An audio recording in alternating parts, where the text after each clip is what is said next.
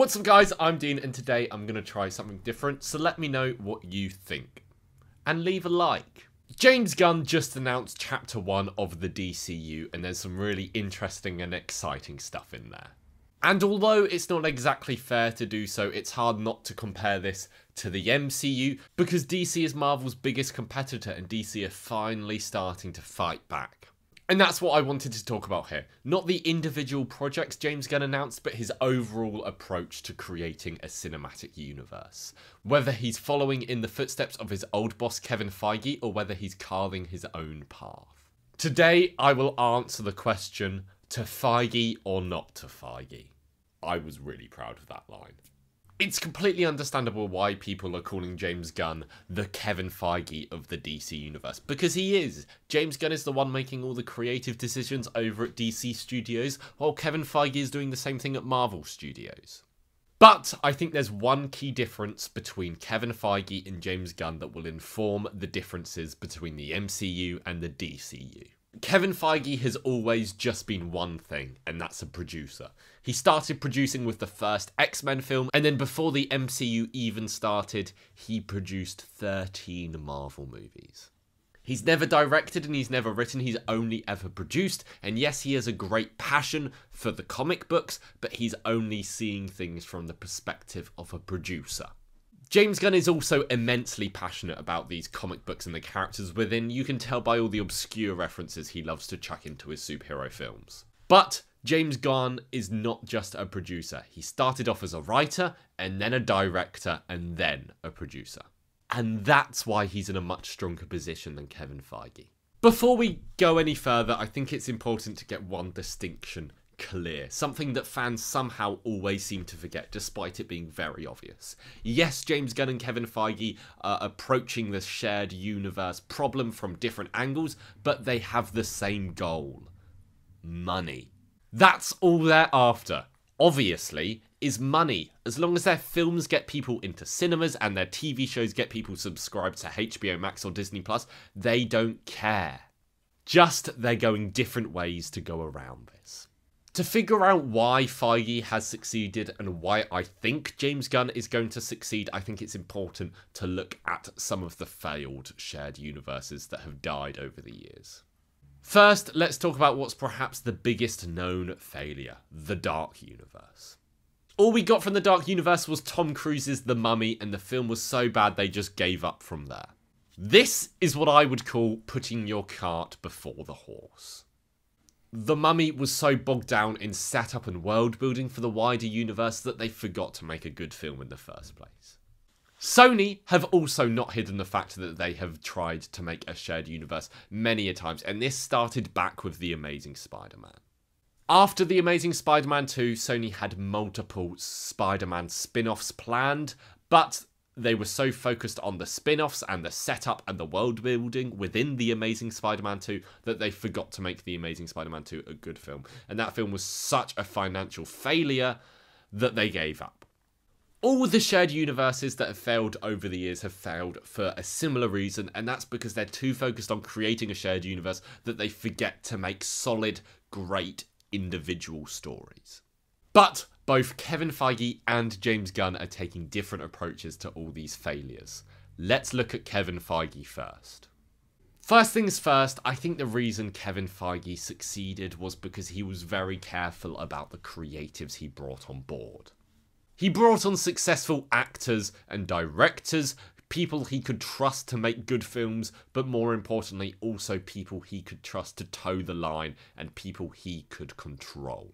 So these creatives could make good films, but also they could make good films in the style or heading in the direction that he wanted. Because, this should go without saying, to create a good shared universe, you have to create good films.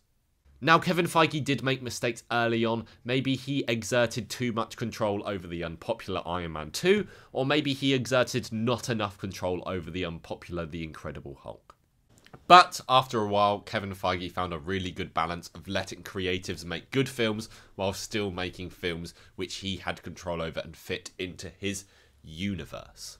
Yes, the MCU kind of all feels the same, but who cares because it makes money. With Phase 4 though, Kevin Feige has slightly lost his touch with oversight. The reason I think Phase 4 has been slightly unpopular is because there have been too many projects in too short succession. So when they're all being made at the same time, Kevin Feige can't exert the same influence over them that he usually would have previously.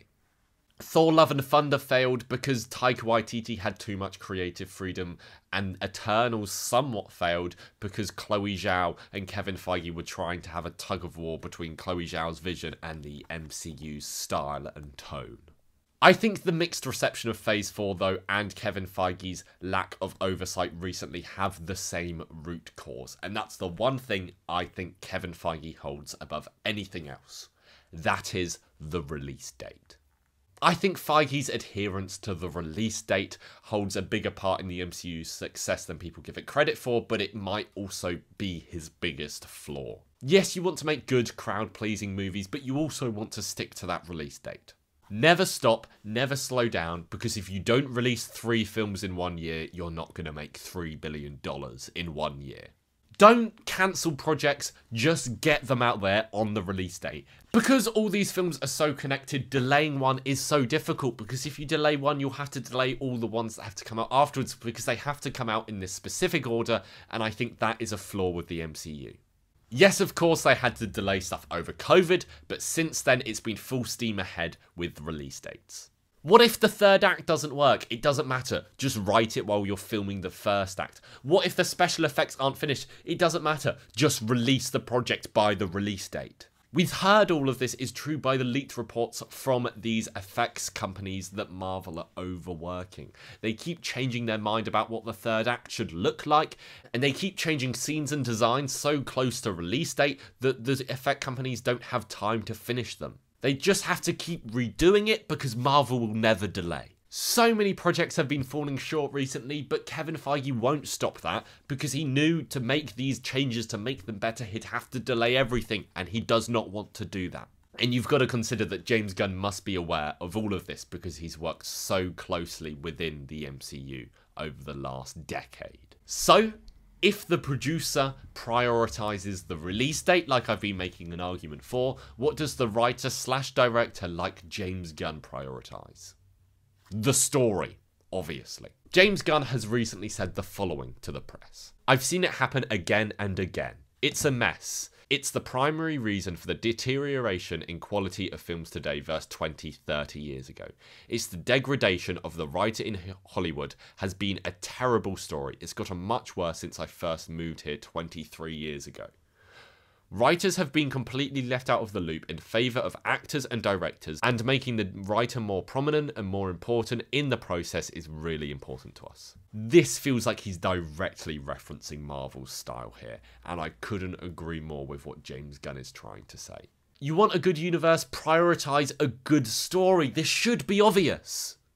But he goes on to say, they make these movies where they don't have third acts written, and then they start writing them during production, you know, making them up as they're going along. You need to tell stories that are more morally complex. You need to tell stories that don't just pretend to be different genres, but actually are different genres. Now I find this genuinely exciting. James Gunn is the best person on the planet to be heading up the DCU right now. Not just because he is such a successful writer and director specifically within the superhero genre, but because he understands better than most what is going wrong at the MCU right now and what is working at the MCU. He understands its flaws and he understands why it has made so much money because he has worked within the machine and he knows how to do it better.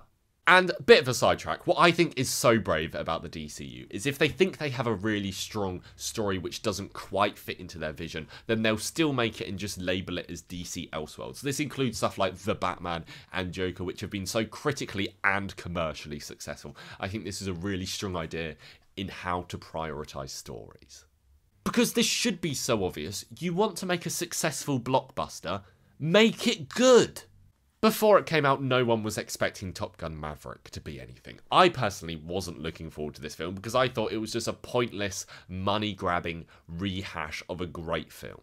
I watched Top Gun Maverick in the cinema 4 times because I loved it that much. And yes, it was just cash grabbing, but you don't care when the film was as good as this was, and it made so much money. The two highest grossing films of last year were Top Gun Maverick and Avatar 2. Two blockbusters which were carefully crafted with thought going into the story, and they took their time over them and they delayed them again and again until they had the right story. Yes, they were both cash grabs, but the directors and the people involved genuinely cared about the stories they were trying to tell and told it in the best, most thoughtful way they could manage. When you look at the variety of projects Gunn has announced, when you look at the passion in which he talks about the comics they're based on, the characters they are translating, I know he will do great because he's prioritizing writers and not release dates, because we didn't get any release dates really for what's coming out apart from Superman and The Batman 2. Sure, every film might not be a great hit, but that's the price you've got to pay when you're making a shared universe. Under James Gunn's guidance, I think the DCEU is going to do great. Anyway, that's my thoughts on the DCU announcement and what I think is going wrong with the MCU at the moment. Let me know your thoughts down below in the comments. Please like this video, please comment, and please subscribe. I'll see you next time. Bye.